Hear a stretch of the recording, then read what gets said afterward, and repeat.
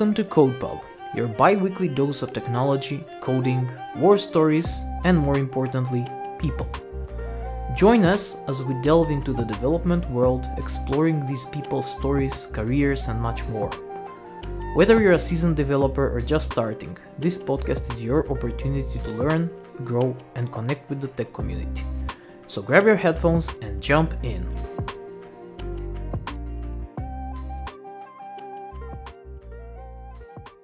Hello, and welcome to the first video episode of CodePub.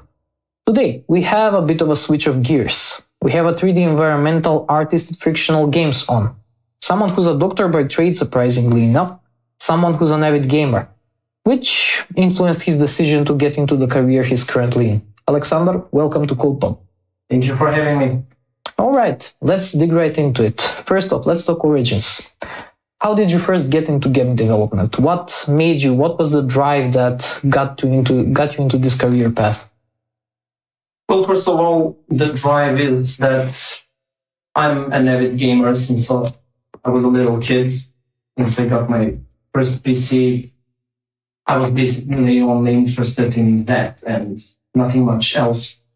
Aside of that, I always liked to draw stuff, and I was impressed by art scene in games.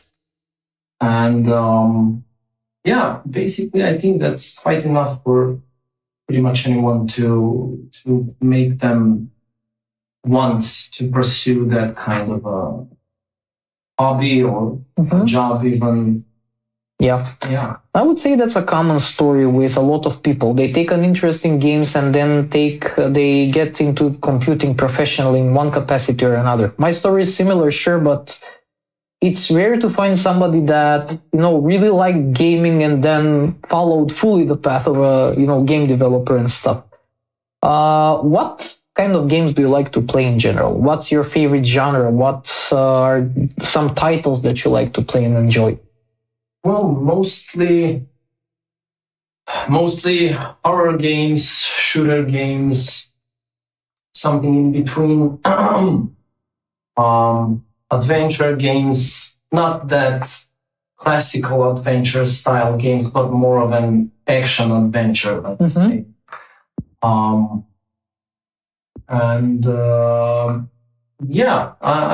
don't spend out my interests a lot. I pick few genres that interest me the most, and I'm there. Cool. You know your tastes pretty much. Yes. Right? Cool. Okay, let's switch gears to your educational background, because in many senses you don't really have a traditional background in terms of how does one get into game development in general? You're a doctor by trade. Yes, I am. What made you get started, with the idea of being a doctor? Oh, that one. My entire family are doctors, all of them. Mother, father, brother, and the broader family even. So let's say that there wasn't a pressure about it, not openly. Yeah. But there kind of was a hidden, sneaky suggestion that would be the most fruitful career choice for me, which then might have seemed like a good opportunity, but that time was the point where stuff started to change here. At least in Macedonia, those kinds of things that I'm working today and for more of a decade since that was not really a possibility back then, and people were looking for some good old-fashioned jobs that you just take and stick with it for the rest of your life.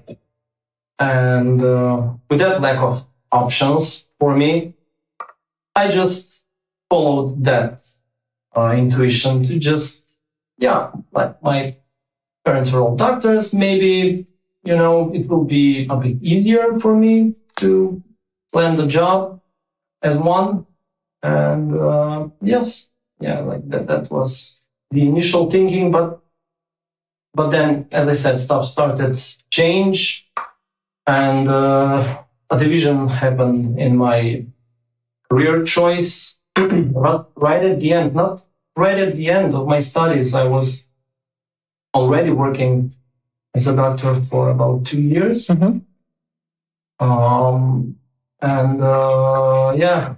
Decision came about to make a choice, and it was a hard one, I can say. I can imagine, yeah. Yeah, I went for it, all in. That's cool. That's a good thing. Yeah. Well, I agree that the industry's changed, or the society in general changed quite a bit during the past, let's say, 12-ish years or so. People started thinking, at least that's my opinion, thinking more outside of the box than what we were raised to think, the way that we were raised to think. So I'm happy to see like that you made such a career switch, and you seem happier at any rate. Yes, I am. Yeah, you actually did a bit of a stint with doctor work. You had a bit of a professional stint with that. So what was your experience with that? Yes, I worked for a couple of years in the psychiatry ward. That's an interesting one. Yes. The first year was much more fun, much more diverse in types of patients I encountered. The second year was a bit more boring, because I was only visiting one ward, and it was the ward for alcoholics. Yeah. And that's not very interesting. Yeah, I mean, I would say it's kind of better. I don't know, not sure. Maybe better because those people are not, sick people in the traditional sense of psychiatry, but they're suffering from substance abuse. Right. And there's none of those interesting stories that you would take away from people with schizophrenia or other psychotic diseases. But it was interesting, but along the way I didn't really find myself there.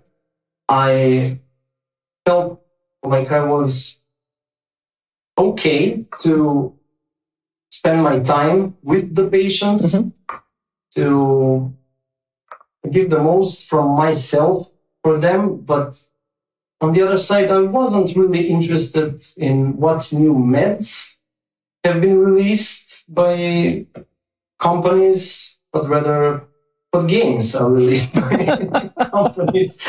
That's understandable. I couldn't really see myself there for a long time. It felt kind of depressing, to walk the same path to your work every day and imagine that will be the same path that you will walk, and the same room you will be spending your time in, the same details in it, just getting older and dirtier, and it was kind of depressing to imagine that. And it was in the nick of the time that I've ended up with a couple of friends who I've known for some years back. Friends from internet cafes where we played games. People that I've played D&D with. Oh, nice. Yeah, I happen to know them too. Yeah. So I was on the phone with one of those guys, and he just called me like, come on, visit us, like, see what are we doing here. Like, we were making a game. and I was hyped as hell about that, and I just paid them a visit. Not much expectancy out of that. Mm-hmm. So I paid them a visit. I saw the game. It was kind of okay, not really my cup of tea, but I played those kinds of games when I was a kid on the arcades. But it was a game, man. I mean, Yeah.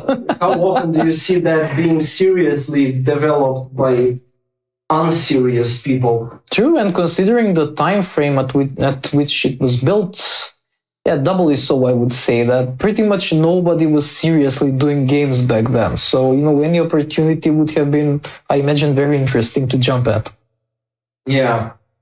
And I kind of got the offer, like, why don't you draw our concepts, like for the spaceships and stuff. It was a shoot 'em up game, like your classic type of shoot 'em up, top down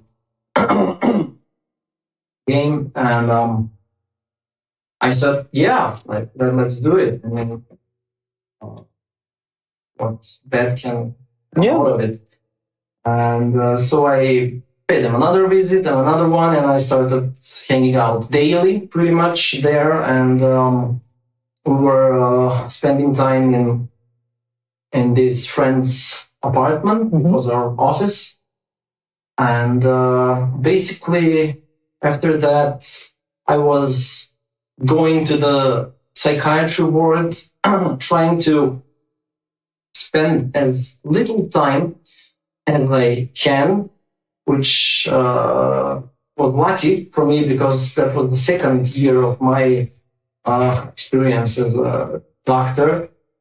Because my job was not really, I would say, almost non-existent. I was basically hanging out there. It wasn't the same as before, the year before. So in medicine, it's just an admin job. Yeah, kind of like my appearance was only noted, and nothing much else was left out for me to do there. And that was lucky in itself, because previously I had to spend my hours on the psychiatry ward. And here I didn't really have to spend my hours there. So I was stealing myself away as early as I can and going the apartment at my friend's place where we do the fun thing. Yeah, make the game. And yeah, I had a nose that it might be the thing that would be more successful than that, what I was doing. Right.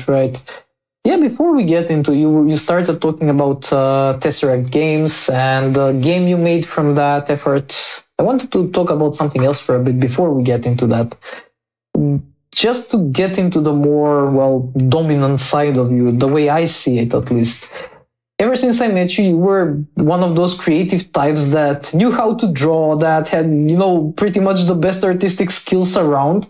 And I imagine that artistic and creative side had a lot to do with your current career choice. And the thing with Tesseract was just serendipity, and it just happened at the right time, at the right place, pretty much, right? So what about your creative side? Did that thing dominate over everything else that you had in terms of education, in terms of, your sort of career choice from before and education-wise? Was that more important and a stronger thing for you to make that choice? Yeah, well, that was basically a skill that I was looking at being something that I would be continuously interested in, to spend effort in. I was not that interested in medical stuff, honestly. I mean, yes, if you take away all the other options, yes, but not all that much. Not much to the extent that I would pursue to enhance myself more and more. And this was a thing that I wanted to pursue, and I wanted since before I even got the idea to make the choice to go with the medical university. But out of lack of options, I did that. So yeah, it is quite an important thing. The thing you mentioned, drawing or being interested in art in general. Yeah, it was decisive for that. The raw creative drive, I imagine. Yeah. On the other side of that coin, with your medical experience that you had, did that in any way inform or inspire any sort of the current work you're doing with your day-to-day job? Did it have any sort of impact, that education? I'm not sure. I wouldn't say so. Maybe you could easily say right off the bat anatomy, but I'm not a character artist. I'm not all that much interested in characters, especially human characters. So it didn't really have all that impact. Maybe it had a lot of other impacts. I don't know.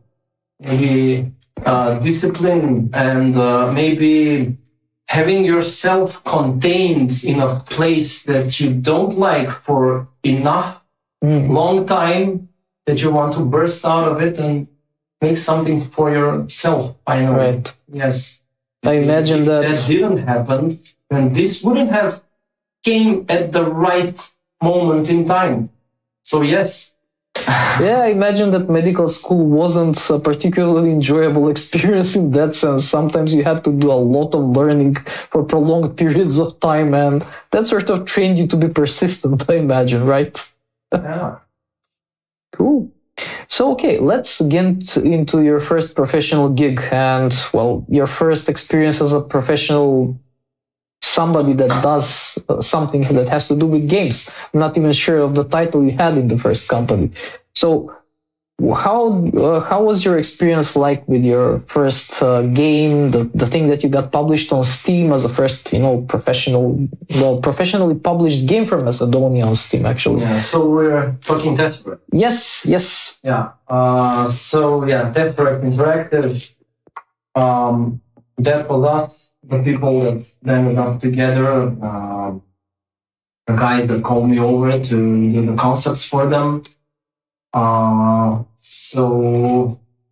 were around for, I think, about 5 or 6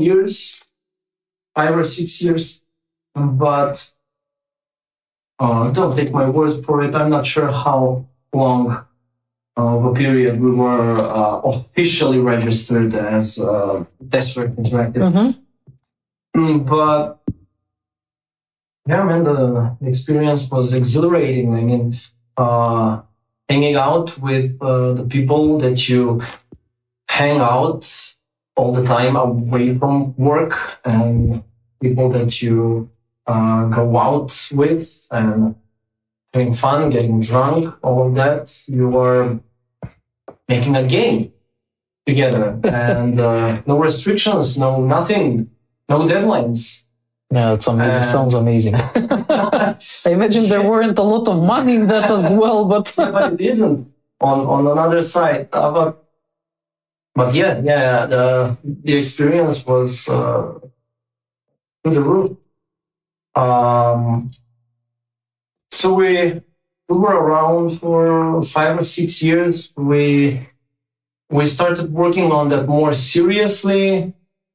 Started to look for investments, and we got a couple of investments. One smaller one at first, just to kind of start it away with.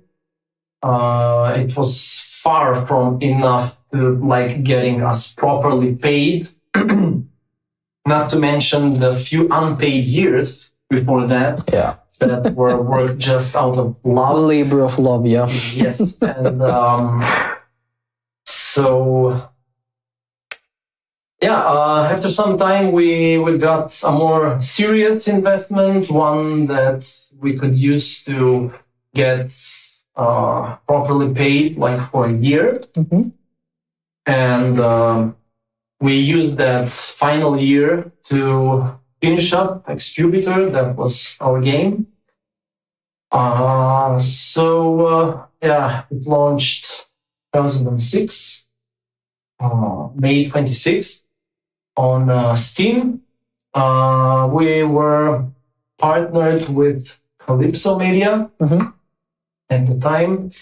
Yeah, they used to be pretty big, still are, to my knowledge. I'm not sure. Honestly, I'm not sure. I haven't followed up on them recently. Yeah, and they also have all these divisions on the side. We were under the Casino Games division. That's a thing that's under Calypso Media. So yeah, we had a publisher, and with them we basically released the first game in Macedonia on Steam with a publisher. There were a few smaller games released before that, completely independent. Yeah, but we were like the first team with a publisher and all that jazz. So yeah,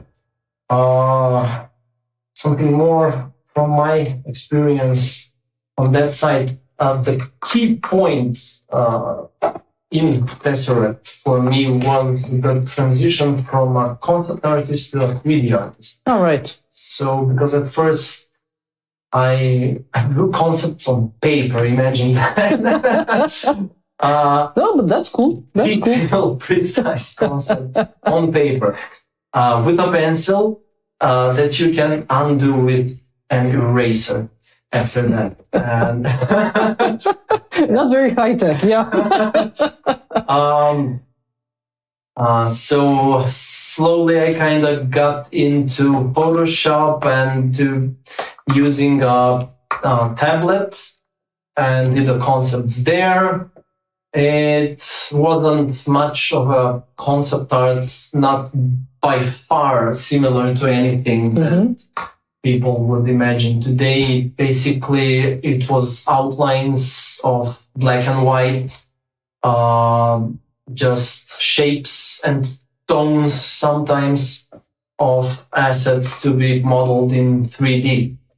And there was a pretty distinct misunderstanding. It's basically like two languages that need to communicate with each other. Between the concept art and the 3D work, you can do the concept in 2D. It's on paper or on the screen. It doesn't matter.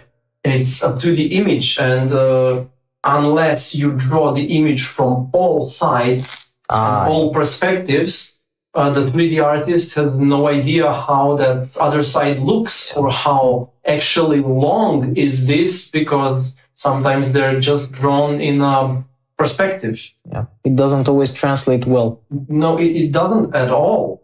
And you get some crazy shapes that the other guy understood like he did on his end, that's possible to be understood from the concept image. And you have to be here to guide that process further, to repair all that mistakes, but now in 3D.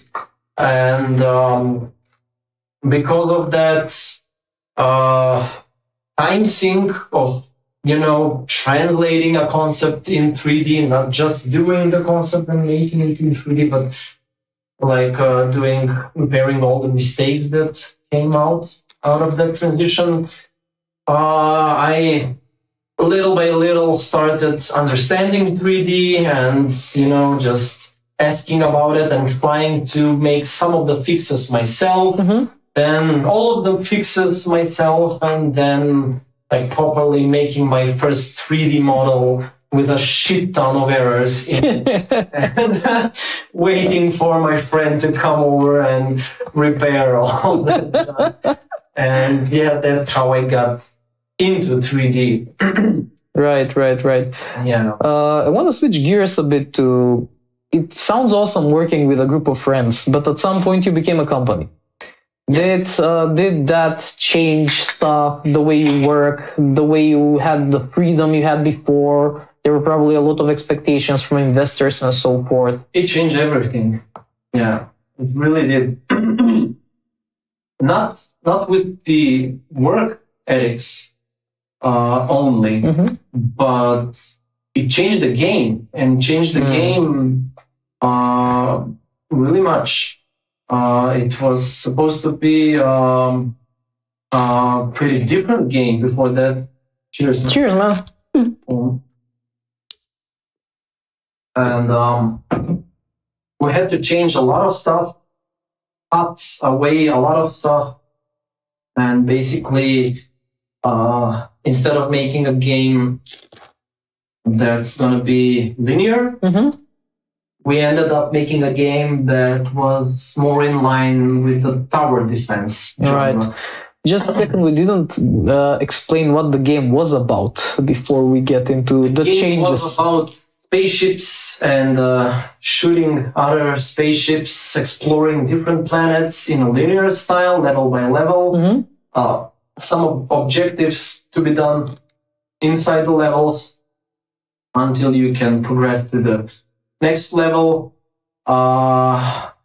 combating bosses and space missions. Right. And yeah, basically there was a bunch of towers back then, but all that towers were against you and you had to shoot them and not build them. Right. And yeah, that was it. That was the game about. Basically, the original thing that we were trying to pull off here was taking a step away from your typical shoot 'em up, top down game to a more of a 3D reproduction of that type of a game, where instead of the screen moving down like credits in a movie, you could rotate that screen and go back and turn around.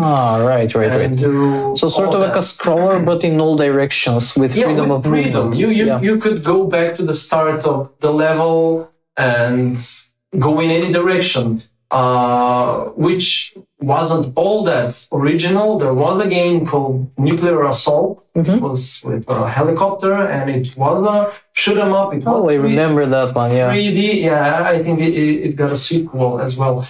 And you could rotate all around and shoot the enemies and explore the levels. So we were not all that original in that sense, but that's like the thing that we wanted to take away from it. At first, it was the traditional shoot 'em up game. Let's be clear about it. But after some time, after I joined them, we wanted to try out some other stuff and kind of be able to shoot the aerial enemies and shoot the ground enemies as well by using the mouse and kind of pointing with a pointer laser on the screen and getting a sense for the depth you can hit your target. So that was our big idea at the time.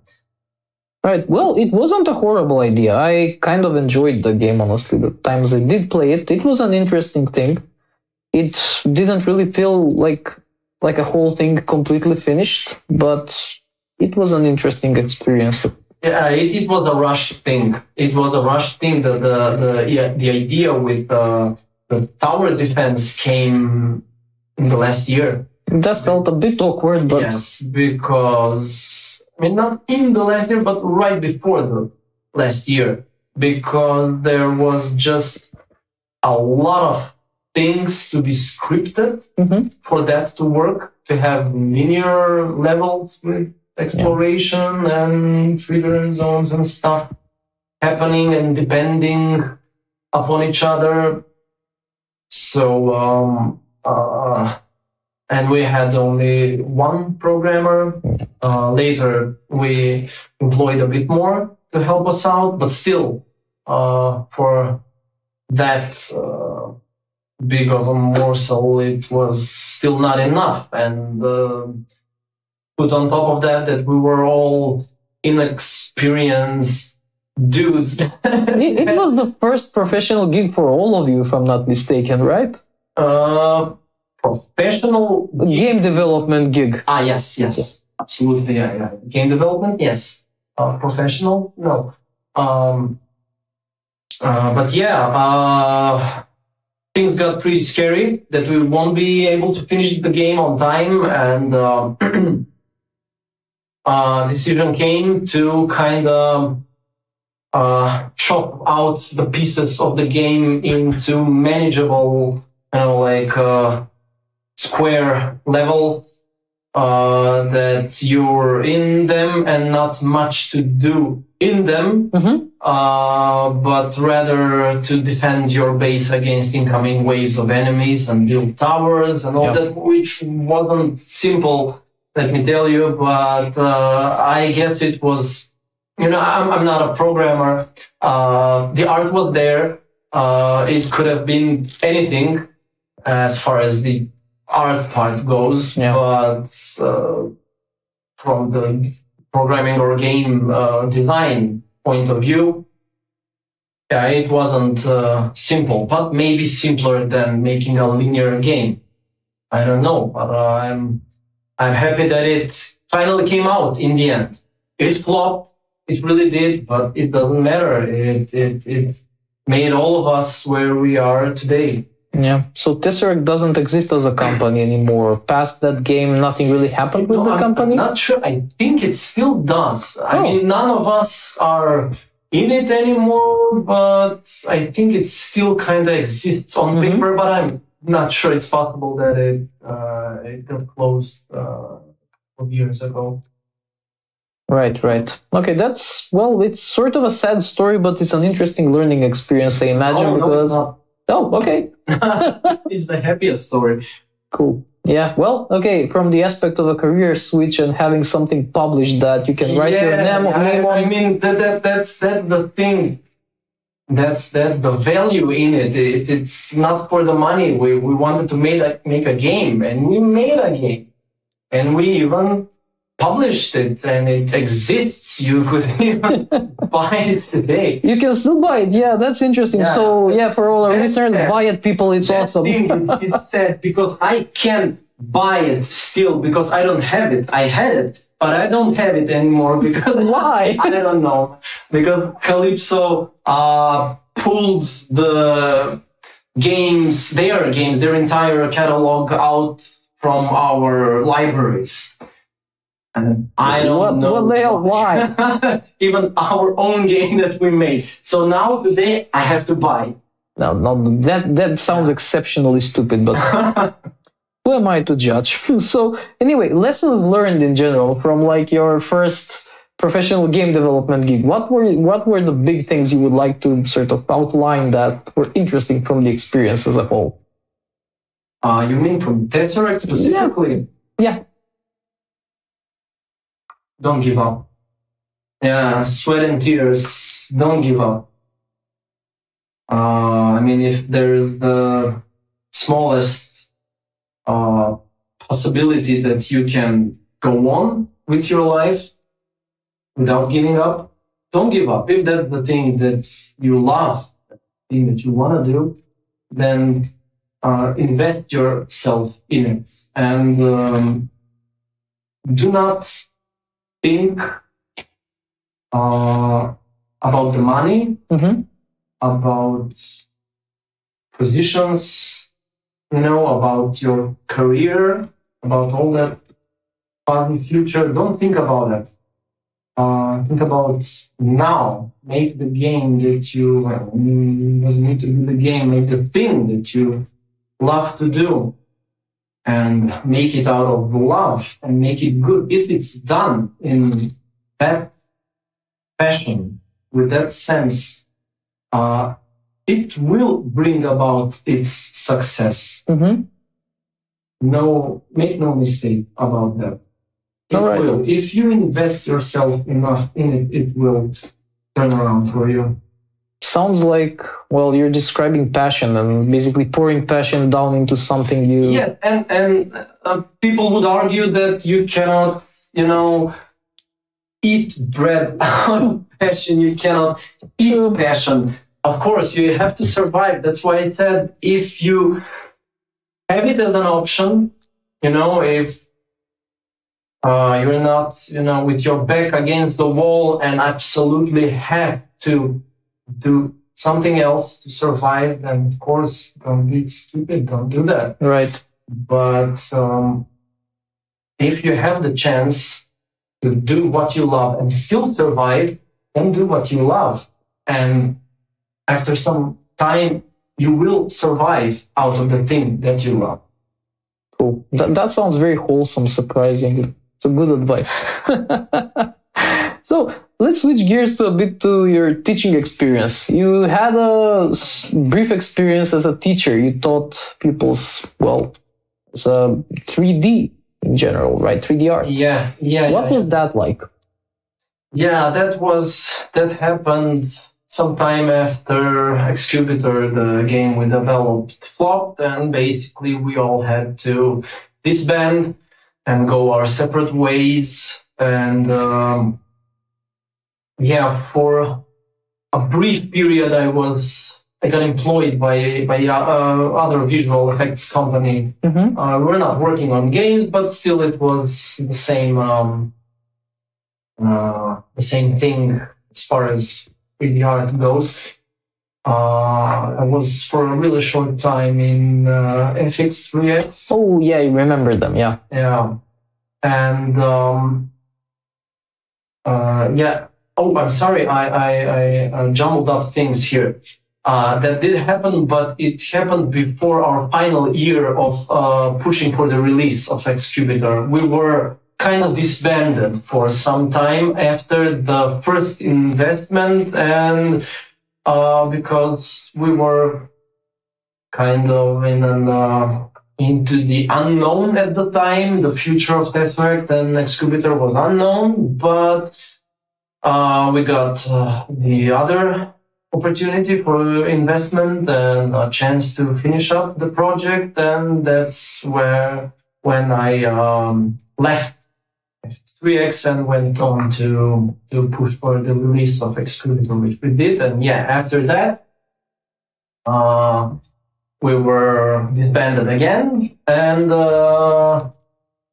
I found a job at Sivas Academy of Multimedia and Design, and I was teaching 3D for the purpose of game development there for like a year or so. And that was kind of strange at first. I never imagined, nor did I want to imagine myself standing in front of a class. It's a different experience, for sure. And talk to people that all look at me and have expectations and so forth.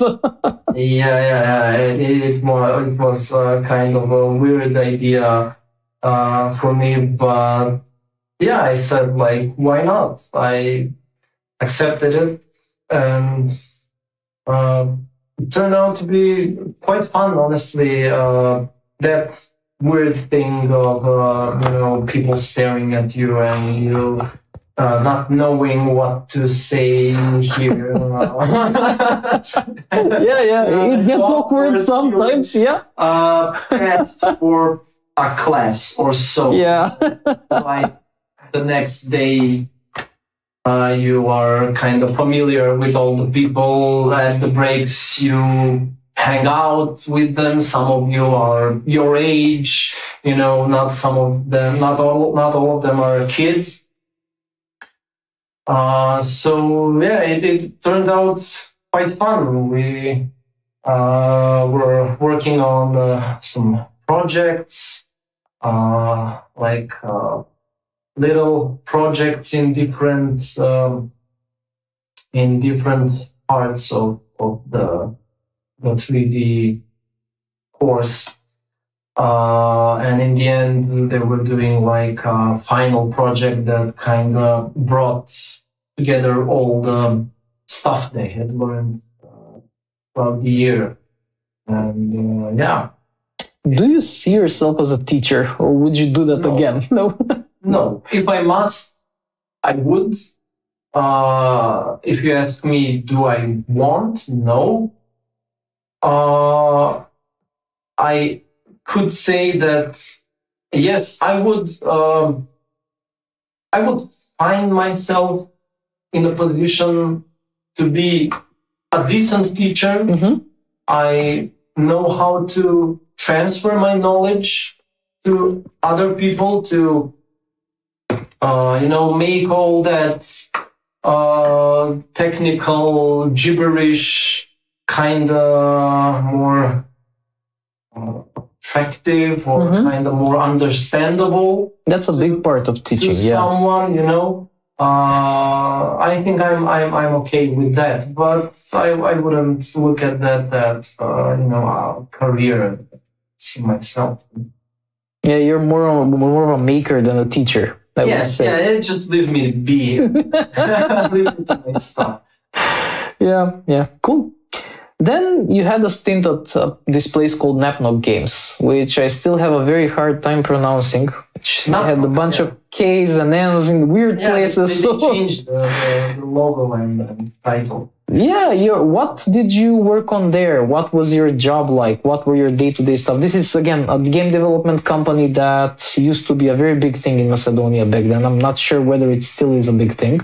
I'm really not up to date with what they're doing. They're around. Yeah. They have this another kind of studio. They're kind of split up into two studios. The new one is called Indios, if I'm not mistaken. I'm really not sure what was the name. It was strange the first couple of times when I heard it. I couldn't remember it. They're still around. I think they're focused on quality assurance. Yeah, quality of life games. Knock.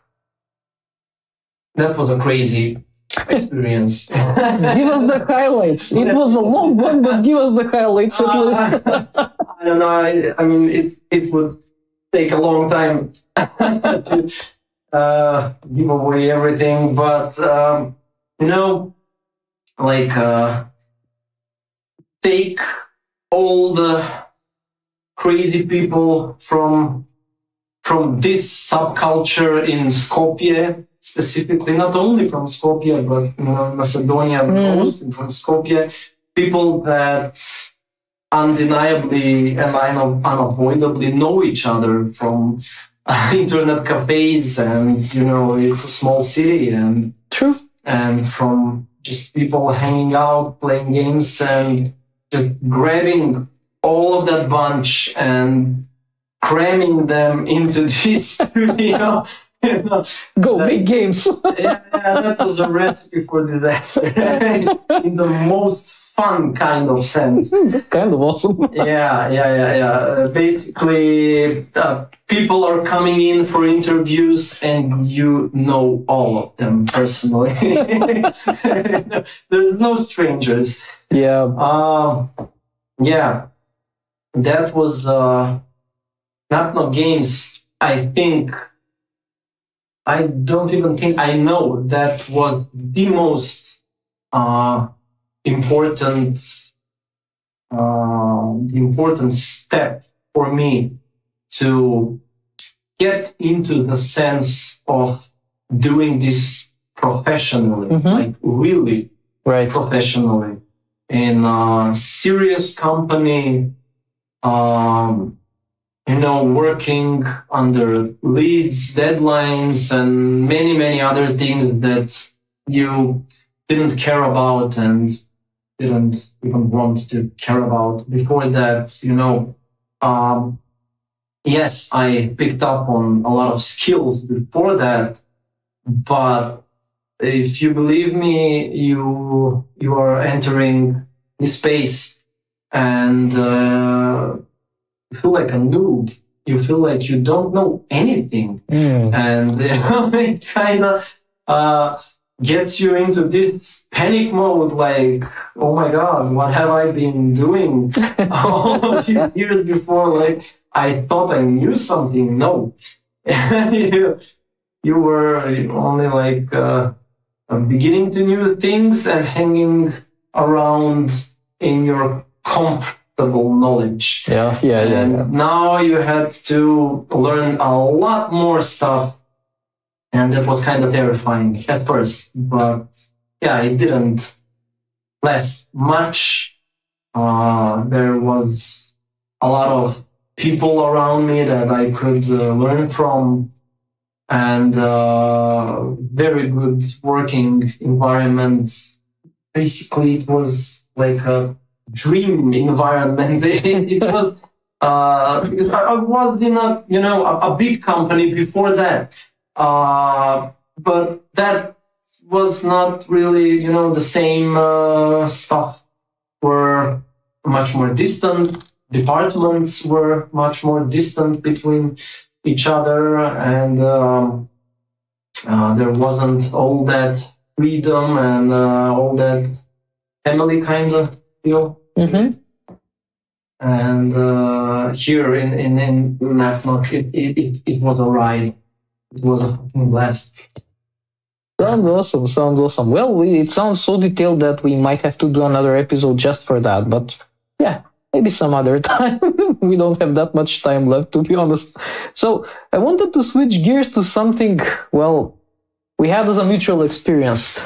We went to the same art school together, and I'm not sure why did we go to the same art school together, because he is actually a decent artist. He was a decent artist. He was always great at what he was doing. He didn't need to go to a school, but as he explained it at the time, he needed a place to go and paint pretty much. And I would say that he put the rest of us to shame. I'm not even going to debate that at all. But there's this interesting aspect to your character that you never seem happy with what you did or the result of what you worked on. You're not, well, you are a perfectionist. I'm not going to mince words. You seem like a perfectionist, and the benchmark perfectionist pretty much.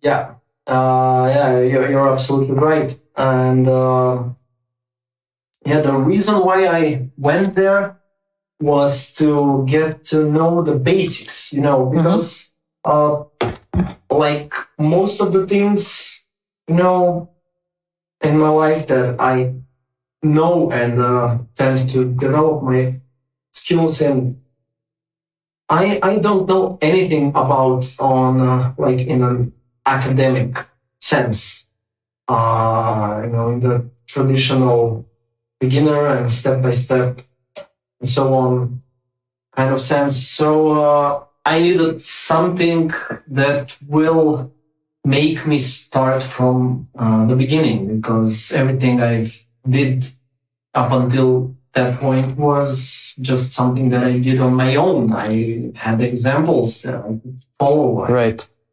Yeah.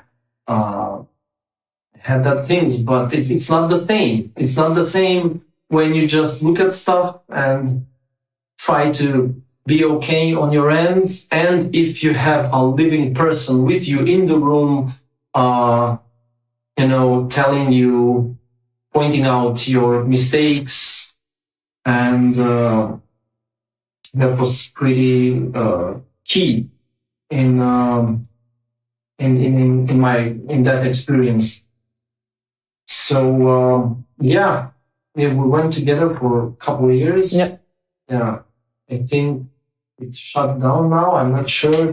I don't think it's working. No, I haven't been there for a couple of years as well. The pandemic did its thing. I think for that atelier. But that thing was great. I mean, starting from the beginning and learn the things that you never pay attention to when you're starting a drawing was extremely important. And also, getting to know other techniques, working with color. I hated color. And since I first picked up a pen and started drawing as a kid, and until then, I hated color. I didn't want to add color. I did everything in black and white with a black pen or a pencil. Those were awesome as well for the listeners. Just saying. And I hated color. I feared color. And I feared all of those boring things that you have to pay attention to when you start your painting or drawing, whatever. But I can say that I totally left that headspace of not wanting those things. So that was a really important thing. And also trying out different techniques, brushes with pastels, wooden pencil colors, all of those stuff. So not only pencil or charcoal. That was really important to kind of get the sense of the difference between those techniques and different results they can produce. Also different types of color, like for example, acrylics and oil. It is like two different worlds. Very different, yeah. And very different to work with. So, Cool. Yeah, I wanted to actually dig into something else. Well, you never seem to be happy with what you produce. And at which point do you consider something good enough to be shown? When it is good enough for me. And never. That may not come around as soon as you think. I'm a sick perfectionist when it comes to that. I'm rarely, even at the end, rarely happy with what I have produced. But there's this thing like when you start a project and you have something in mind for that project, and you start on it and pursue that goal. Yeah. That takes time. And while it takes time, you change. You are not the same. And you start getting different ideas. And different things pop into your mind. And that basically happened to most, if not all, of my paintings I've done in the traditional technique. So that change of mind in the spur of a moment costs you a lot. Like you have to change a half of the painting, like repaint it.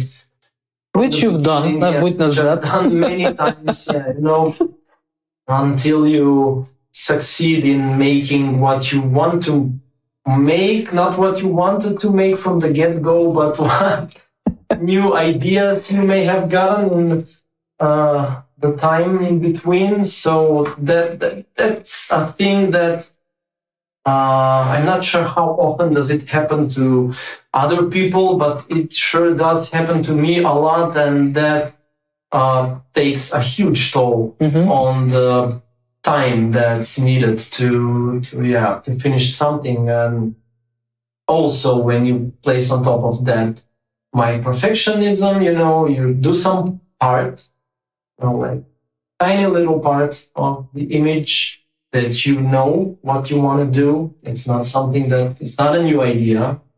Sure about what we're doing here, but you do it, you're not happy with it, you redo it. You're not happy with it again, and you do it again, you know? You just want to kind of nail that thing that you have in your mind, and it's not, you know, the same, like imagining it and just doing it to be said that, yeah, it's there, it's done. No. Yeah. I kind of understand that, but I'm not nearly as a perfectionist as you are. That's certain. Okay. Yeah, easy for you. Well, you know, it's not that I'm happy with my work when I look at it with the time distance of, let's say, a couple of months.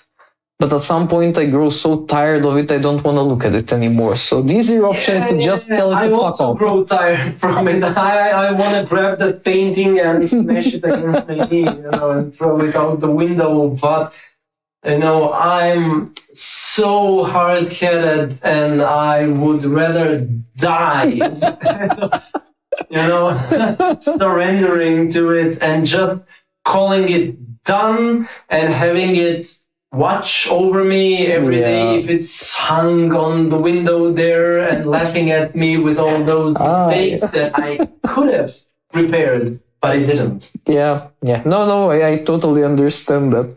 So, just to get into the final stretch of this whole podcast thing, you say that you're currently working your dream job. Yes, I am. What's your dream job? What is your current job title? What's your day-to-day work? The company you're working at? Because that's a larger story, and I would like you to hear to tell it yourself. Yeah.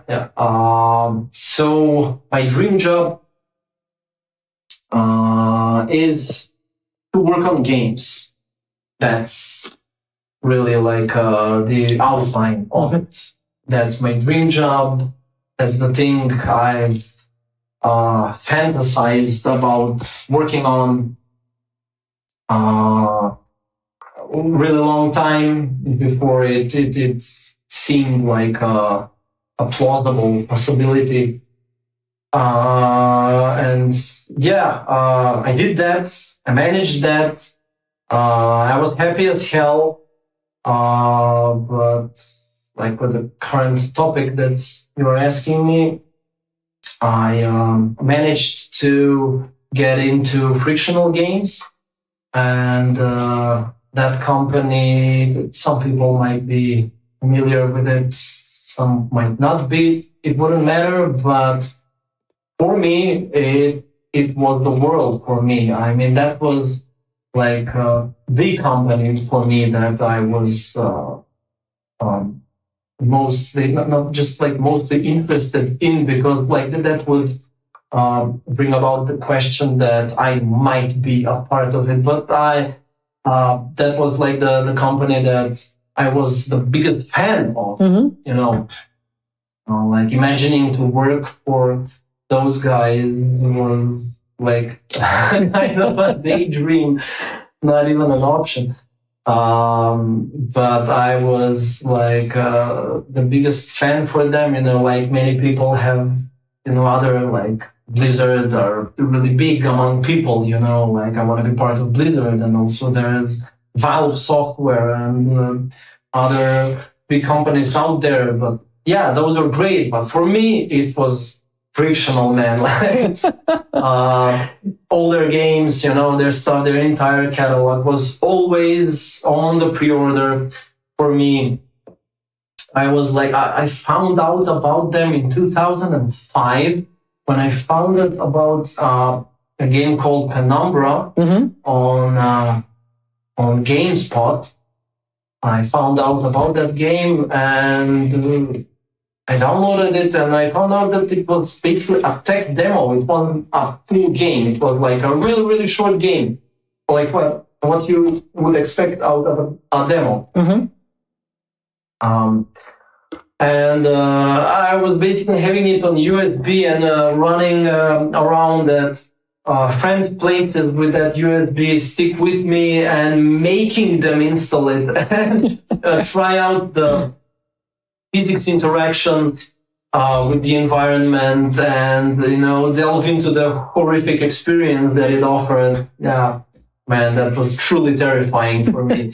And like since then, I was always eagerly awaiting for their new releases, which every time was under a really fat secretive rug. And and always, like having them on my pre-order list. And yeah, so as I was,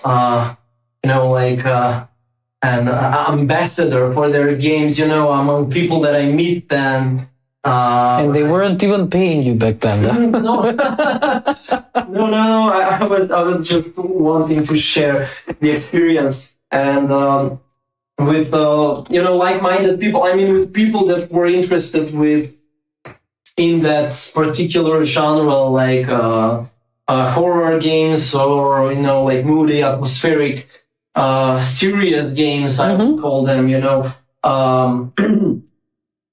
I would be offering their catalog, and I was at the time at Knock Knock Games, and there was a friend that I nagged to play Soma, and he played it, and he beat the game one day, and he came to work, and we talked about the game and the ending and all the stuff.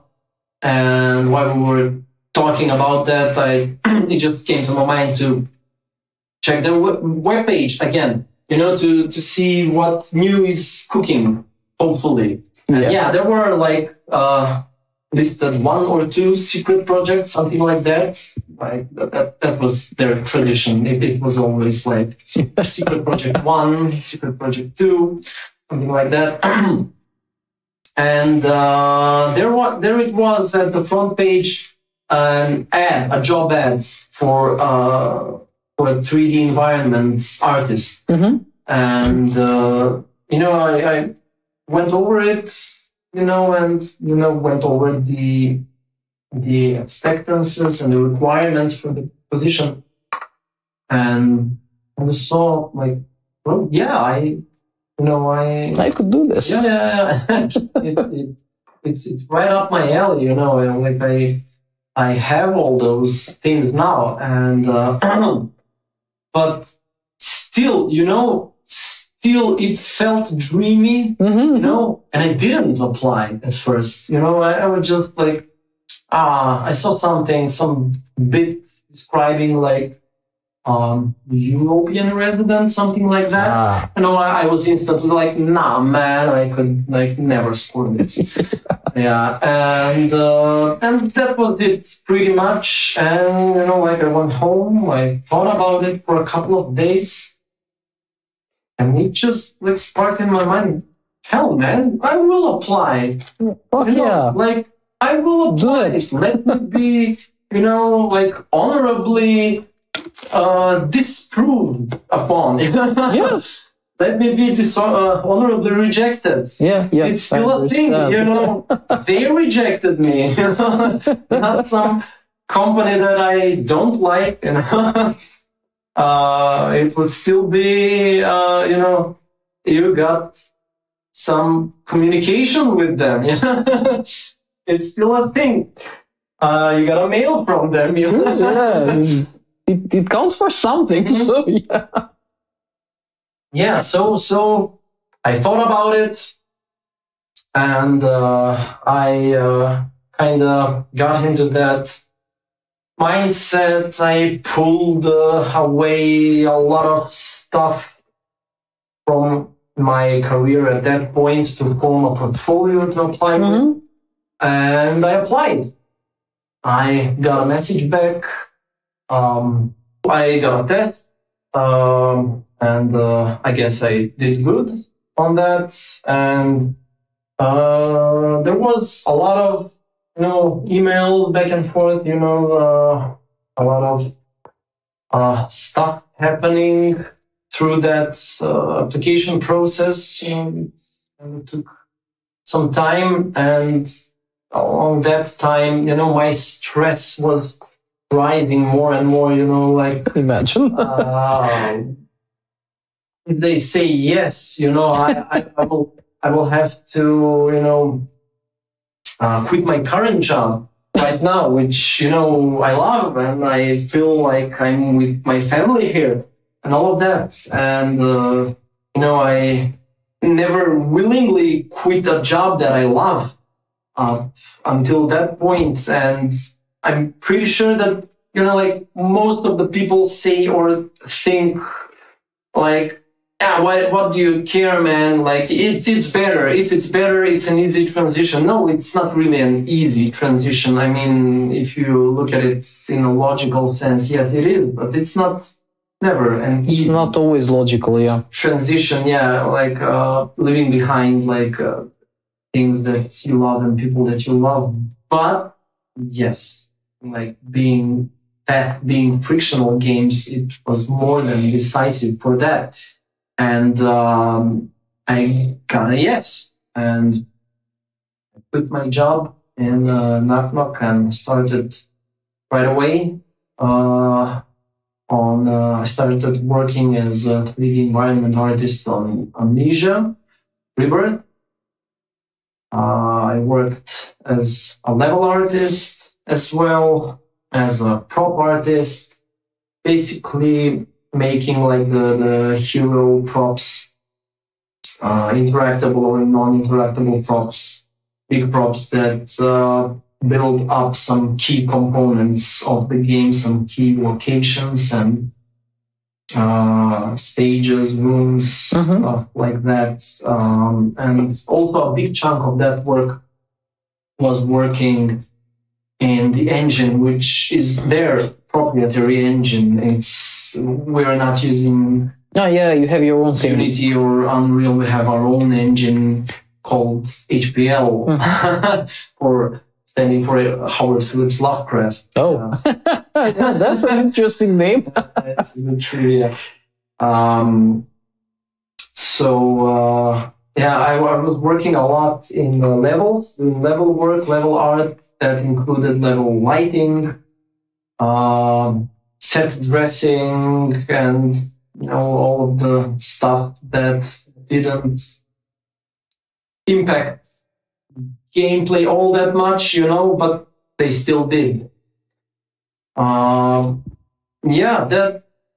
lasted for some time. I'm not sure honestly how long, maybe for a year and a half, or 2 years, something like that, until Amnesia Rebirth released. I was a contractor all of that time, basically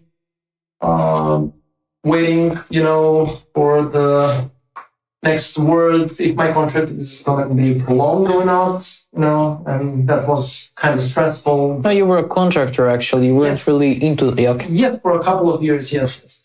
I was a contractor, full-time contractor, working from home, all the time, like full-time working hours, through the work week. After the release of Amnesia, I got into the porting, which was an amazing opportunity. Which is an upgrade of a dream job, I imagine. Whatever that is. It's something like throwing an anchor in your dream job. That's awesome. Yes. I am still there. We're still working on games. Now I cannot say. Yeah, super secret and stuff. I won't even ask you. Part of that secret thing now. Yeah, but we have another game that people know about. It's just around the corner, Amnesia Bunker. Yeah, that thing's gonna be crazy. I really loved it. Yeah, I played it a couple of times, and I honestly can't wait to play it again. I was playing it in like unfinished phases, and every next play there's more stuff in it, more stuff that's finished, and I'm hoping to play the full thing once again. So knowing how much of a perfectionist you are, that probably really is a good game. So I'll take your word for it for sure. So before we wrap this up, because one of the interesting things about you is that you really had a non-traditional career path, how you got into game development in the first place. So for anybody looking to get into the game development, what's your advice to them? Imagine a complete newbie that has a very different career path or hasn't even gotten started with a career path. What would you say to them? What's your advice for them to get started? I think we touched upon that topic a while ago. Yeah, so if you're asking me about people who like myself don't have professional education, if you mean. Yeah. I would say try to, that's a really difficult bit. You're not the first person asking me that. Many people have asked me before. That's a really difficult thing that you are asking someone where to start with, and oftentimes it includes many or few different departments in a company, you know. And first of all, try to narrow down your choice. Try to narrow it down as much as you can. So if you want to be a game designer, I mean, if it's one of your things on the roster, but it kind of hits the right spot, then go with that. If it's, 3D artist, concept artist, go with that, And I believe it's a really difficult choice. I mean, that first one may be the most difficult. And the next choice would be, I presume, when someone makes his choice and wants to pursue that path, what should they do next with it? What if it's let's talk 3D art. If it's 3D art, should I do animation? Should I do gaming? Both. Should I do sculpting?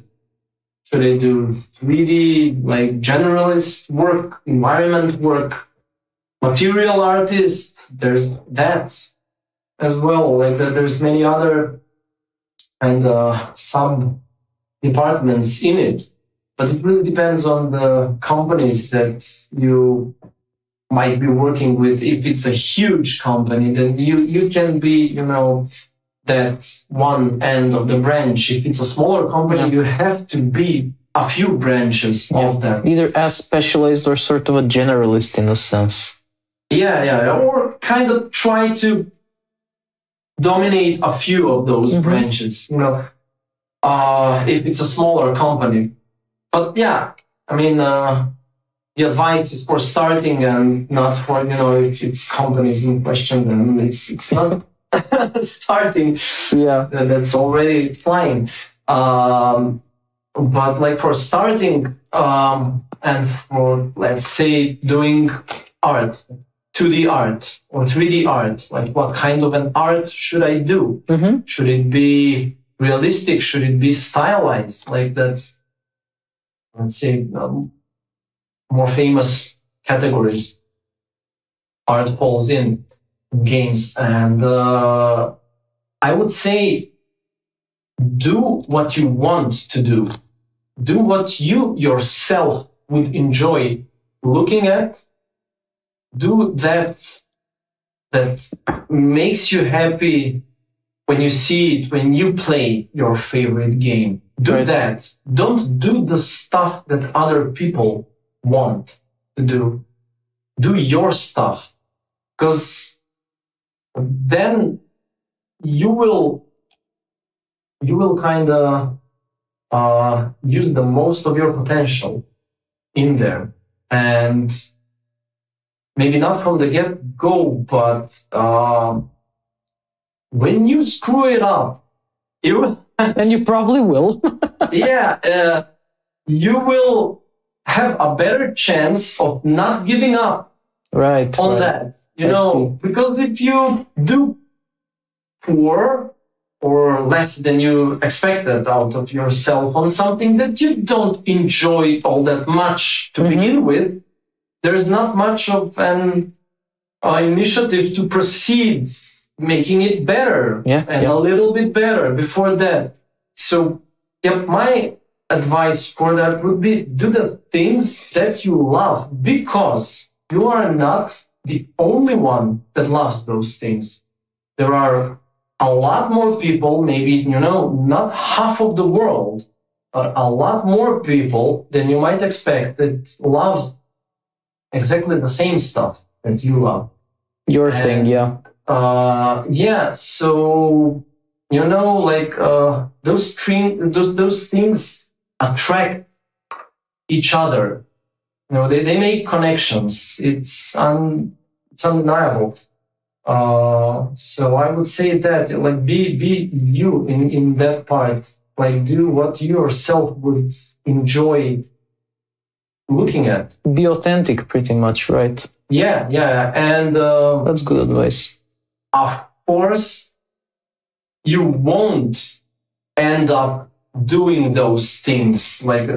Absolutely, maybe not from the beginning. For me, it was kind of up and down and up, maybe I started working on things that I loved because we were making our own game. I was, kind of my own master then. Yeah. And, but then a time will come that you will have to do some totally different stuff that you don't like, that you don't enjoy looking at, but you don't have to look at that as a blockade in your path. Rather, look at it as a thing that you can pull away a lot more techniques from, that you will implement into your own stuff. And if you work something that you don't enjoy working on, but already work in that field, you would most probably maybe work on your own project at home, on your own free time, and use all those skills acquired from making boring games and boring stuff. Chores. You will acquire those skills and implement them into your things that you like. And a moment will come when other people, like company people, notice your stuff, and they will notice your quality and your interests. It's more of a not really caring about how much of a good artist you are in a technical kind of way, but more like if you are or aren't on the same spiritual mindset level with the people that you might end up working. Whether you click with them or not. Absolutely. Yes. That thing will decide. If you do the stuff that you like and you want to do and enjoy the most, that will increase your chances. Cool. That's very interesting and detailed advice. And thank you for that. That was really great advice. So with that, we're at the end of our time. Well, we're very much past an hour. It was very interesting and I enjoyed it. Thank you very much for that. Thank you to our listeners. Thank you for being on our podcast, and talk to you again soon.